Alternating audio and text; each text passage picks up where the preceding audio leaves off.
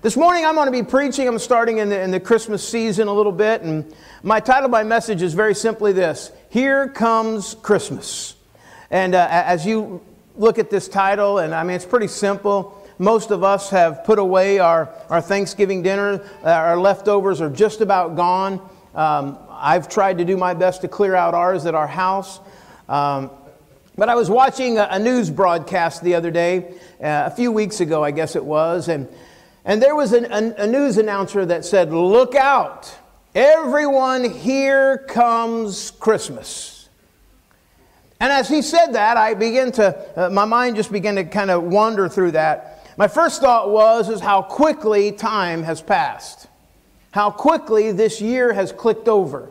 It just seems like just the other day we were celebrating Christmas last year. It just seems like the other day my wife was yelling at me about getting the Christmas decorations down. Maybe she was yelling at me the other day, but anyways, time has passed and a year has gone by and it's been sped by, and I begin to think about what have I done this year and what really stands out with me in this past year. Have I met my goals? Did I lose those 40 pounds that I promised I would work on? Did I begin to exercise every day like I promised I would? It's awful quiet in here today right now. Some of you must be feeling really guilty right now. I thought about all those kind of things that I had set for goals for last year. I wondered, did I do those? Secondly, I began to wonder and dread all of the things that were coming up.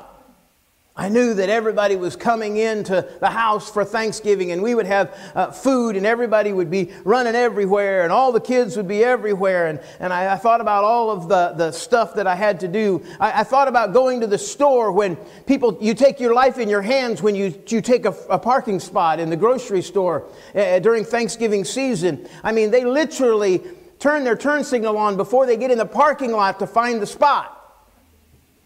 And I go shopping, and I do most of the grocery shopping, and I was waiting to get into the line, and as I went to park, I found a spot that was right up front, and I whipped in there, and I thought, man, look out. Of course, it was 5 o'clock in the morning. There was hardly anybody in the store. But I got right up in front, and I began to dread all the things that I had to do: hang the Christmas lights, decorate, get the stuff out here at church and do the decorations. I began to think about all that was going on, and I began to think about what was going to take place in the next few, the busyness that would be going on, the activities, the things that were happening. I mean, watching the commercials on TV, I was beginning to dread almost the fact that, oh no, here goes the bank account. You know? And I began to think about all those things, and I thought, Christmas is coming again. And here comes Christmas. Thirdly, I began to reflect on the birth of Christ. And I began to think about how beautiful this season is, about how we have the Savior who came, born of a virgin, came to seek and to save. He came to give His life. He was born in a manger so that He could die on a cross. The cruelty of that, nature of that, begins to speak to us. And no matter what we think or whatever place we put it in, you will find yourself today hurriedly heading towards Christmas. Christmas is here and coming very quickly to us. Even though that we try to pause it and put everything on pause to keep the season from slowing down, it's coming quickly. The title of my message is very simply this: Here Comes Christmas. Here we are today on the verge of another Christmas. I want to learn, and I'm going to tell you I feel like the best way to handle Christmas is to learn from a man by the name of Simeon. And Simeon was a prophet in the temple of God, and he had worked, and he was a Levitical priest, and he was one of the men who had waited for the consolation of Israel. He was waiting for the birth of Christ. He was waiting for the Messiah to come. He was waiting for the one to come that was promised and prophesied of. He was waiting for that victory. And some of us have waited for this season to come. We've waited. We've seen it. We know about it. My grandkids, we don't much more than get the packages put up and the trees down, and they start thinking about what they're going to put on their list for next year. This first Christmas was one that was waited for. Many of the prophecies were given and prophesied over 2,000 years the birth of Jesus Christ. For over 400 years the silence had come. Only thing that they had was the prophecies of a Messiah that would come, that a sign that would be given to them, that a virgin would give birth and the Savior would come. The difficulty is that many had given up. Many had lost focus, and many had lost what the meaning of Christmas was really about. That first Christmas was one who would ring in the life and the message of Jesus Christ. You see, when we think about this passage of Scripture that I'm going to read today, we don't know how long, but we do know that Simeon was very old in his years, and he had waited for a long time. Has anybody ever here waited for a long time? Because most of the time we live in an instant day and age. Come on, we get mad at when we stick something in the microwave that it doesn't get done fast enough. I want to know when they split the atom again and they make the microwave even go faster. You know, all you do is stick it in, pull it out, it's done. But we get so mad. I was watching the other day, and we were going through the things that we used to take for hours to do. I mean, come on, how many of you remember the days to when it actually took all day to set up and get the meals ready and cook like that?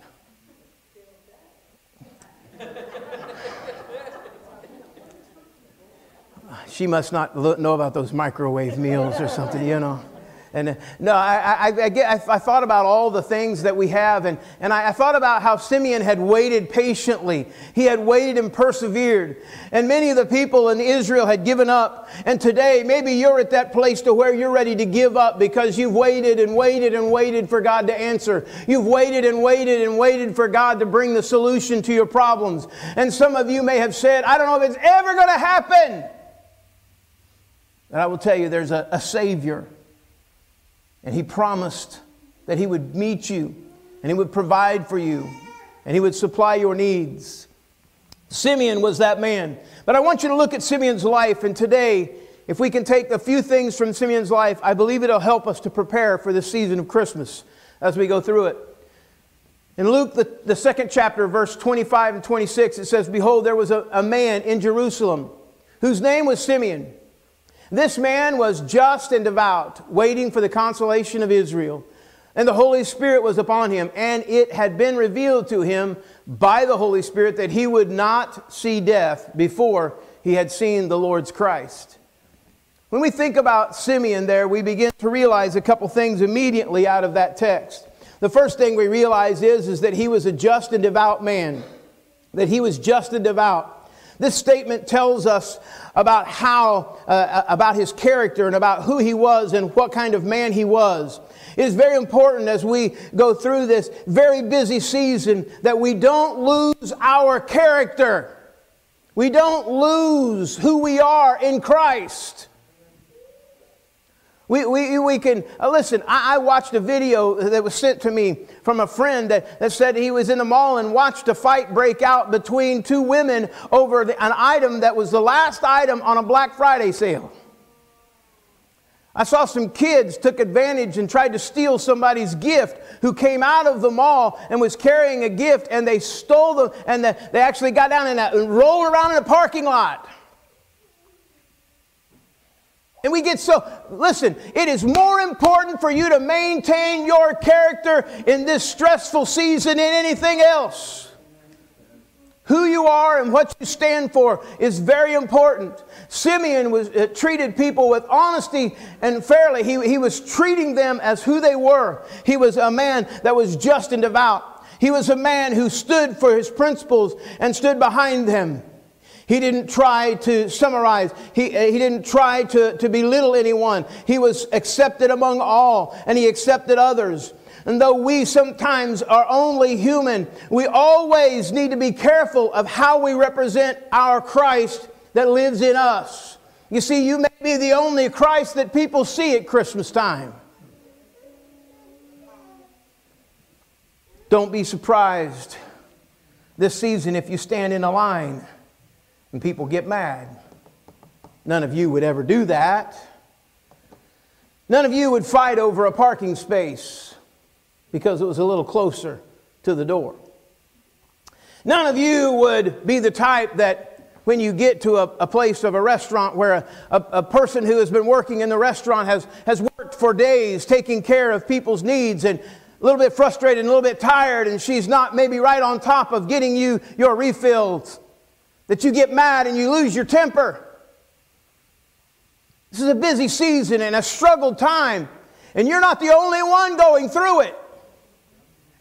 Turn to somebody and say, it's important how you act. Yeah. Some of you were afraid to look at that person beside you on the fact that they might be guilty. So we must be realizing this. The thing about Simeon is that everybody knew him and everybody knew what he was. The thing is that you need to know that when you tell people you're a Christian, we got people that carry a Bible or wear a cross or talk about it. They tell people and their fellow employees that they're Christian and they represent Christ in where they go. And then they live like the devil when it comes to Black Friday. Come on, amen?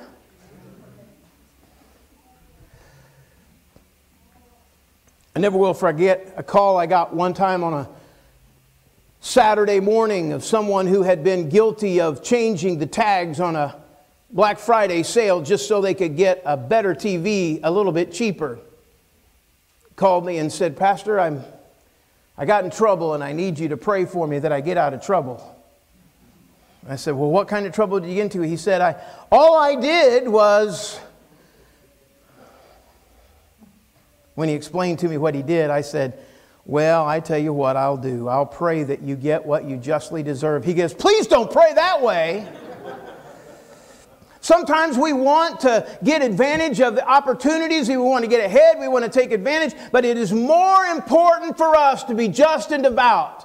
That more than anything else, the thing is patience prepares us for the preparation of what we're going through. Don't you just love it? Listen, please be careful when you pray for patience. Because the development of patience is one that you have to go through a lot of struggles, problems, and difficulties. That's why James said, count it all joy when I fall into diverse temptations. Because he was leading up to the conversation about how that it would create in us patience and perseverance. I don't know about you, but sometimes my patience gets on the end. Sometimes you push to the limit, and sometimes you progress to the point where you're saying, I don't know if this is worth it. But I will tell you something. When you get to that edge, you've got to lean into Christ. Here's what Simeon had to go through. Go ahead and pull that next one up. Simeon, when he was there, he lived what he had claimed to be. I'm going to ask you this. Are you guilty of living enough of Christ's likeness that people would say you're a Christian? You see, the whole idea of being a Christian is that your life represents Christ. And when I do the godly things and I do righteous things and I do good things, listen, it's good to give thanks. Some of us, the only time we want to do something good is when we get the accolade of others. I don't know about you, but I'd rather get the accolades of God than I would of anybody else in this earth. And do what you do because you please Him. Go ahead. I like what Paul said. Paul said this. He said, imitate me just as I also imitate Christ. You'll never mislead anyone if you represent them as Christ would do this. Would Christ honk at someone, give them the California howdy?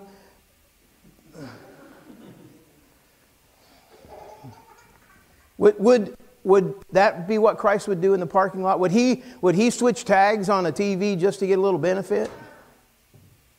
How would Christ act? And the patience and the perseverance of that. If I'm going to represent anything, I want to represent Christ to a world that needs a Savior. And they need to know that if this is sometimes, I looked at Black Friday and I thought, why in the world would they call it Black Friday? Because the real Black Friday was when Christ died on the cross. But when He died on the cross, actually what it did was the world may have been dark, but our lights began to shine. And what the best thing that we can do on this season right now is let the light of Jesus Christ that's in you shine brighter than ever before. Amen? Amen? Representing Christ now is what the world needs. Go ahead and pull that next one up. He was waiting on the Messiah to come, the hope of Israel. When we look at that, we begin to see that the hope of Israel comes in. And they were waiting for Christ, and most people believe that he had waited since he was a young lad and he had been raised up, that Jesus is coming back and he's coming, the Messiah is coming. There are still those that are waiting for the Messiah to come. There are still those that missed it, that they didn't recognize who Christ was. But the Bible tells us that Christ came so that he was the promised Messiah. He fulfilled all the prophecies and he became everything that was needed. And here Simeon knew this was the Savior. This was the one. This was the one who had been promised to come. He knew the fact that Mary, when she brought Jesus to be circumcised and when she brought him to the temple to dedicate the sacrifices that were given for him, that she realized this is what the world needs. You see, I can tell you this. There's a hope that happens in each of us this time of year. Every time that Christmas rolls around, I think about the birth of Christ. That's what we should do, right? Amen? He is the reason for the season. He gives us hope. There's a world that's darkened and they need hope, and they need hope. The second thing that I realize is that when I recognize Christmas season, I love what the songs that Naomi was singing about, because not only was it representing the birth of Christ, but many of the songs that we sing, because Christ didn't come to stay in a manger. He came to be crucified as a lamb that was slain for my sins and your sins, which gives me the hope of eternal life, which gives me a hope of a future. And every time that I think about Christmas, I know I'm one step closer to that hope that I have in heaven. Amen? And if I can keep my focus that this is not all there is. Come on, amen? The tangibility of our life is our hope in heaven. You can't have enough things to make you happy here. Somebody said, well, let me try. Here's the problem. The more things we have, the more debt we have. The more debt we have, the more frustrated we become. Come on. And just because I like that bumper sticker that they put on the cars that I read the other day, and I saw it. It says, I have more toys than you, but I also have more bills than you. Listen, when I think about the hope that I have, it's not, I don't hope for, my kids asked me, they said, what do you want for Christmas? Has anybody asked you that yet this year? Chuck? What do you want for, you know what I told my wife, she said, what do you want for Christmas this year? So I really don't want anything. I said, I really don't know, I don't really want anything. And she said, you gotta want something. I said, I want you to leave me alone. I said, I don't want anything. Just the peace of God that I can have that on that Christmas morning I can wake up in the peace and joy. Let me tell you something. The first thing that I believe Simeon did when he held Jesus in his hands and said, this is the risen Savior, he said, joy to the world, peace has come. The hope of the world is that the peace of God that passeth all understanding would set in their lives. And when we represent Christ, when we see this, when we hold on to it, we can realize the hope that He has. In Ephesians, the 2nd chapter, Paul writes this. He says, therefore remember that you, once Gentiles in the flesh, who are called uncircumcision, by what is called the circumcision made in the flesh by hands, that at the time you were without Christ, being aliens from the commonwealth of Israel, and strangers from the covenant of promise, having no hope and without God in the world. Paul writes a pretty gloomy picture of what the world would be. A hopeless world. There are people that literally hold on to nothing, that have no hope for what the future is. My hope and my joy is not, listen, I'm going to tell you this, the goal that we should have as a Christian is that we lay up treasures in heaven. Come on, amen? And if we can lay up treasures in heaven, the Bible says that they don't rust or they don't decay or they don't fall apart. They don't quit working. You don't lose the charger. You don't lose the things that are out there. Come on. How many of you have bought your kids gifts and that day they have broken the toy before the day's over? It happens all the time. You give them a gift. Listen, I remember when my son Brandon was just a small baby, and I can remember when he was playing there, and we would get him a gift, and we would get him something real nice to play with, and a nice toy, and he would play with the box instead of the toy. It's not about things, people. It's the contentment that you have in your heart. When Simeon held the baby, he said, "This is the peace that passeth all understanding. This is the peace that the world needs." And I can tell you this, if you can do anything, share the peace of God that He brings in your life. And if you're walking around stressed and frustrated today, if you're struggling with situations and circumstances in your life, that peace has not entered into you yet. You truly haven't got a hold of who He is. Because once you do, you will know the peace that I'm speaking of today. When Simeon got a hold of that baby and began to dedicate him and say, "This is the beautiful child." I loved it last week when we were dedicating the kids, and I began to think about how cute and how potential, how much of a promise they were, and what a future they had.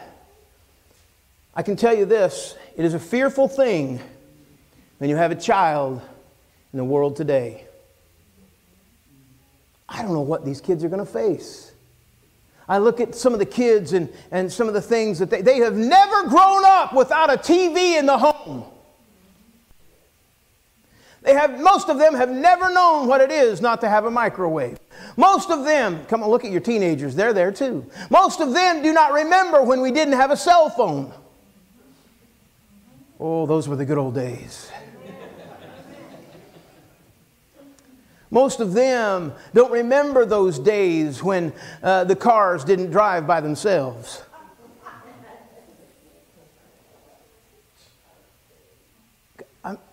When we think about all that and we see that, my mom was visiting with us, and Dawn, it was kind of funny. She was sitting there, and one of the Waymo cars drove by me with the dome on the top and the little thing spinning around. She goes, "Oh, isn't that cute?" I said, "That's a driverless car, Mom." "No way!" She wanted me to speed up so I could look in to see if anybody was there. I said, "Mom, they sit in the front seat. They just don't have to steer." She goes, "I am not trusting somebody like that. I am not." She says, "I barely trust your dad. I'm not trusting somebody that's not there." Today, if there's anything that we can do, is to present Christ. But once Christ gets a hold of us and us get a hold of Christ, the peace of God that passeth all understanding can be represented through our life. I got a couple other things that I want to share on this idea of this hope that God gives us. God had a plan in hope of eternal life, which God, who cannot lie, promised before time began, but has in due time manifested His word through preaching, which was committed to me according to the commandment of God, our Savior. Go ahead and pull that next one up. God had a plan. God had a message. God told them He was going to send a sign. The children of Israel had waited for almost 600 years according to the prophecies that were given in Isaiah. Isaiah asked and began to talk to Ahaz, the king of Israel, who was surrounded by the Syrian armies, and they were troubled on every side, and they were worried about what was going to happen next, that they would even die at that point, and they were worried about their life and what their future. Anybody else in this house worried about anything right now? You worried about some things? Worried about bills? Worried about finances? Worried about family? Worried about circumstances that, I mean, come on. We all do. We worry. We get literally, we literally eat our stomach up because of the worries that happen. And so we see worry becomes a part of it. Isaiah came to Ahaz and began to say, "What do you want? What do you want me to do?" Ahaz, well, listen, he said, "Pray that we can defend ourselves against these enemies that come in, that God would protect us." And Isaiah asked this question. He said, "Ask a sign for yourselves from the Lord your God, and ask it either in the depth or the height or above." Go ahead and pull that next one up. A few verses down in verse 12, and he says, Ahaz replied, "I will not ask, nor will I test the Lord. When he said that, he was simply saying this: I trust God and I'm not going to ask God for anything. Listen, if you are troubled and you are having trouble finding peace, you need to ask the only one who can bring it. And that is God.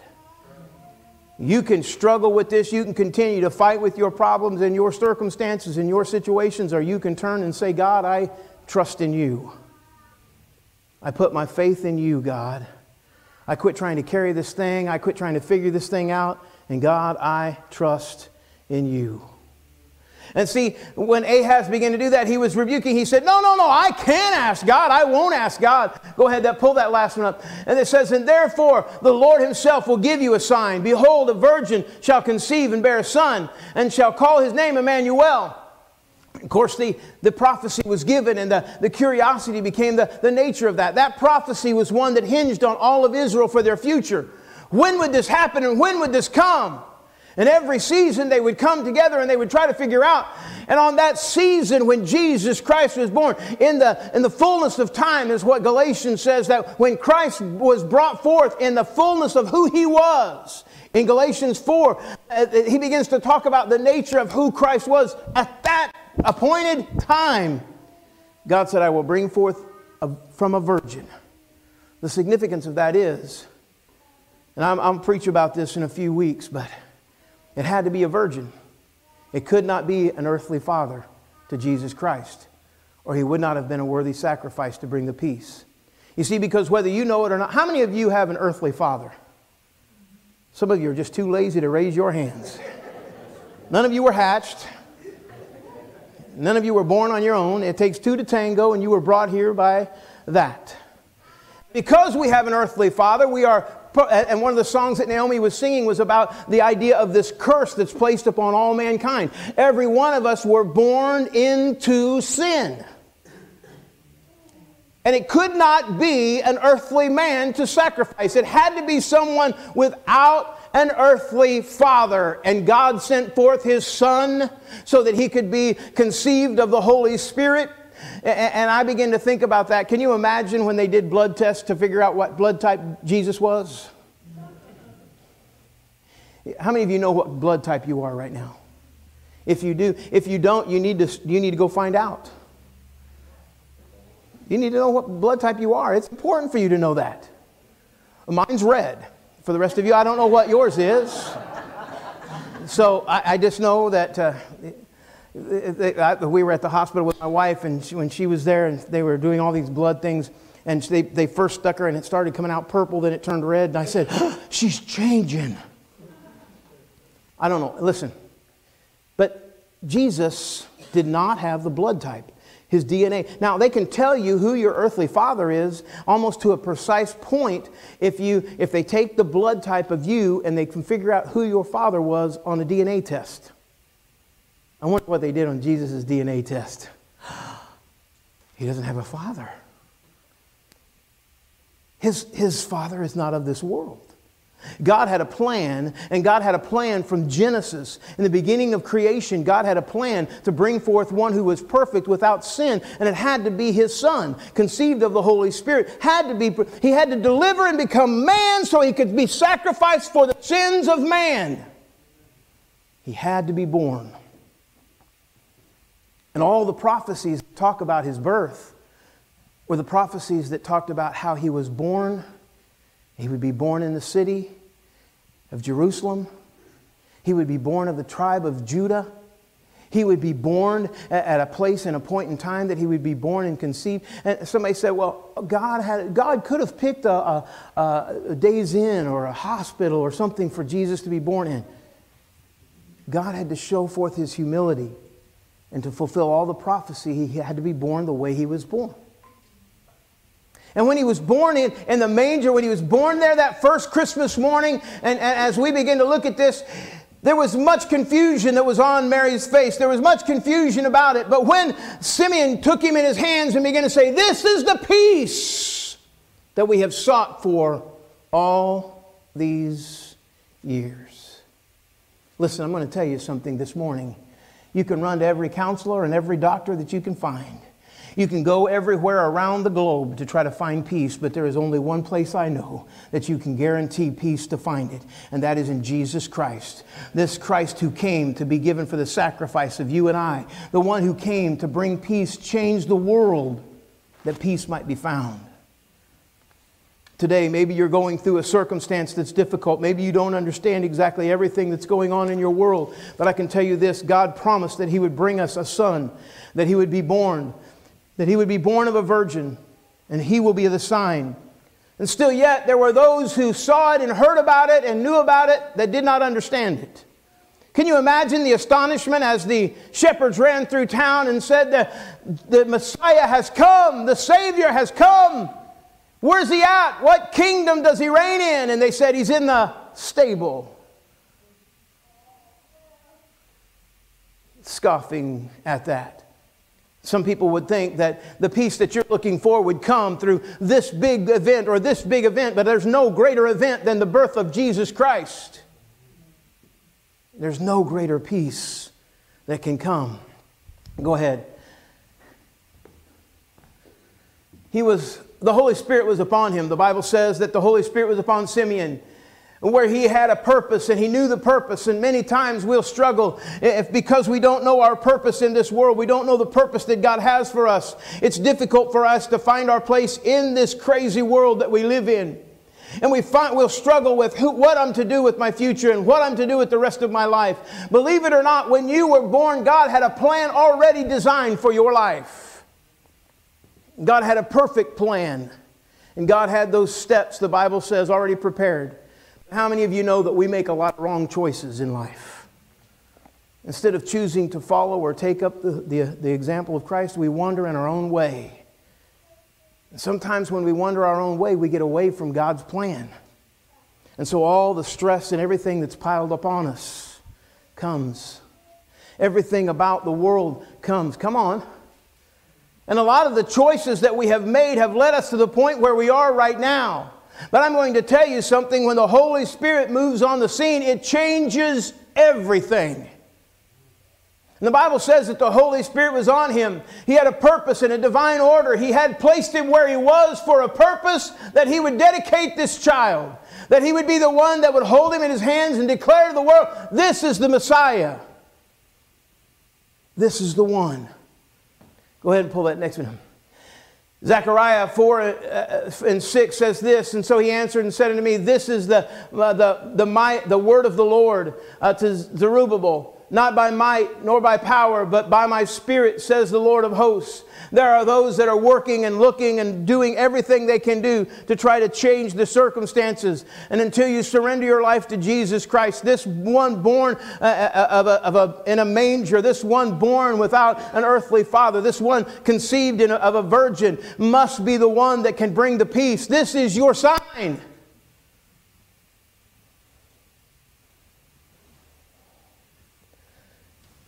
I preached a message a few years ago. How many of you know that comedian that does that all the time and says, here's your sign? What was his name? Jeff Foxworthy. I couldn't, my mind went blank for a minute. And then you said it and I remembered it. Thank you. When I look at this though, here's the thing. Here's your sign. I can tell the world about a Savior who can change your world and change your life.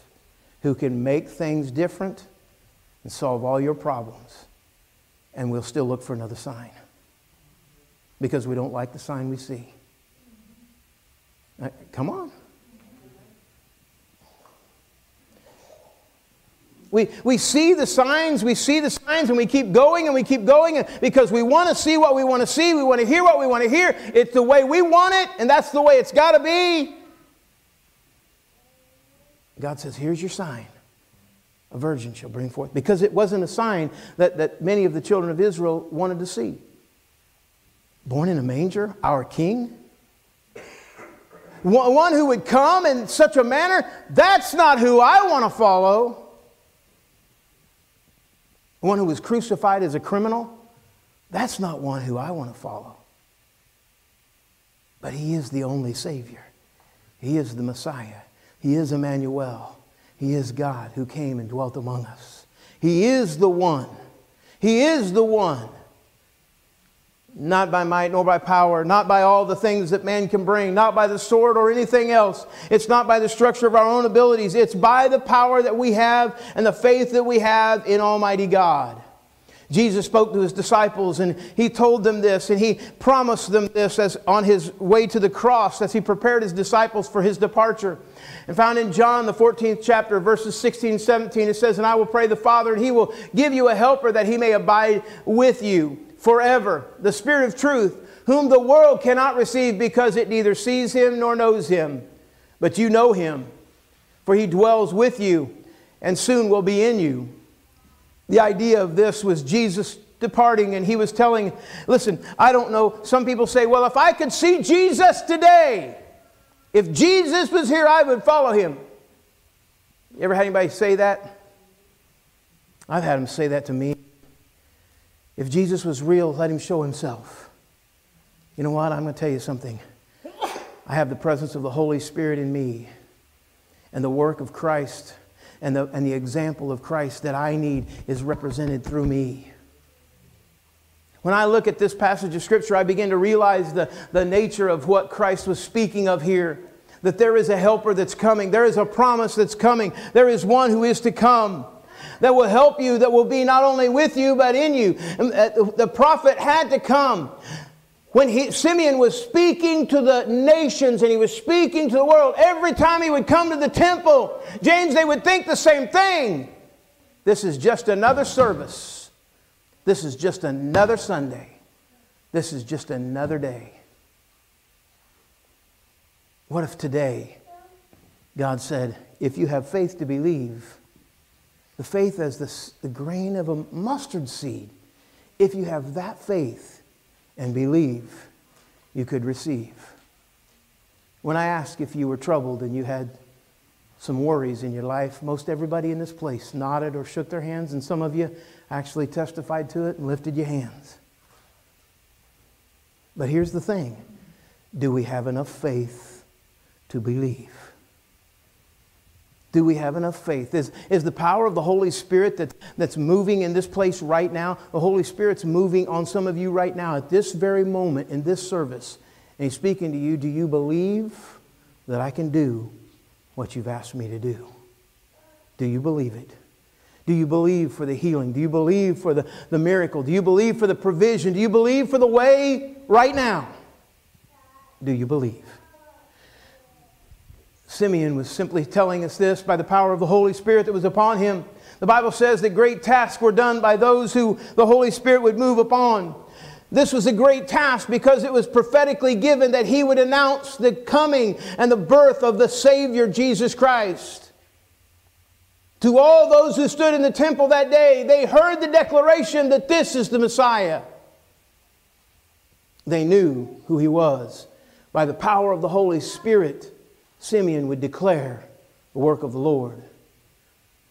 And lastly, he had a prophetic sign. He had an opportunity. He had a promise that he held on to. He had a promise that he wouldn't let go of. That promise was declared to him years ago that said he would not die until he saw the birth of this one that was promised. That he would not die and death would not come to him until he saw it. How many times have you woke up and said, I don't know if that's ever going to happen? If God spoke to you and gave you a promise, you hold on to that promise. Don't cast it away because of doubt, because of circumstance, or because of the distance of time. Because circumstances didn't happen in the time frame that you thought it would happen in, we lose our patience and we begin to try to fix it for God, and we try to solve it ourselves, and all we do is become more frustrated. Every promise that's written in the book that God has given to us, His word to us tells us the promises are for us if we have faith to believe it, to receive it. I don't know what you're worried about today.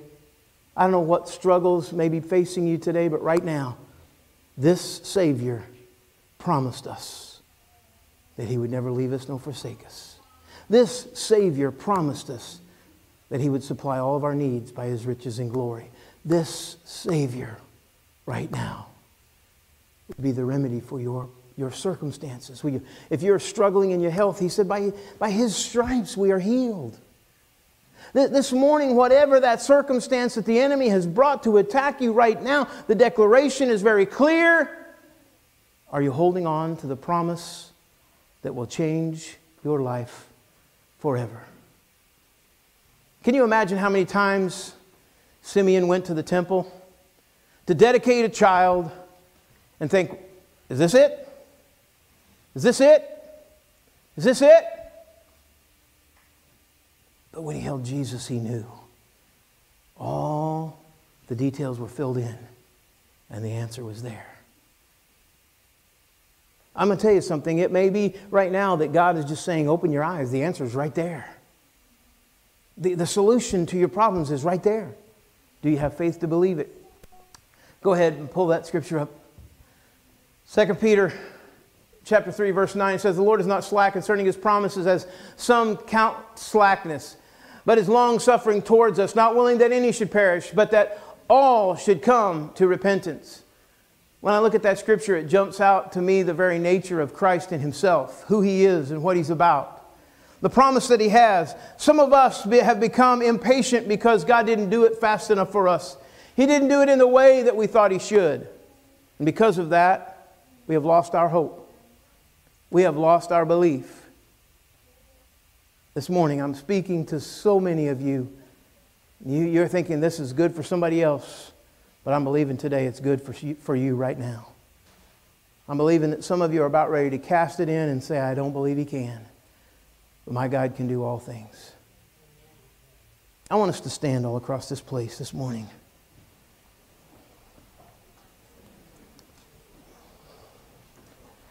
Simeon got to unwrap that swaddling baby, see him for the first time. My hope is this, that one day I will see him face to face. That's my joy. That's what I'm looking for. That hope that I have is for my future, not for this moment. For this next few minutes, I'm going to ask you to do this with me right now. Some of you, if you would be honest with yourself, you know that these worries that you're facing right now, you faced for a while. I felt this from the very time that God began to speak to my heart about this. And some of you are worried about some things that you're really struggling with. What am I going to do for my future? What am I going to do? What's tomorrow going to bring? I'm going to ask you right now to bow your heads with me all across this place. And I want you to look deep within your heart. Your tomorrows are already in God's hands. He already knows what you're going to face. He already knows that. When we think about the hurriedness of Christmas and all the details of everything that's going to happen and all the problems, am I going to have enough? Am I going to see this? Is this going to happen? Right now, I want you to do two things with me. The first thing is that if you have never surrendered your life to Jesus Christ, you can accept His gift, the gift of Jesus Christ right now. Right now.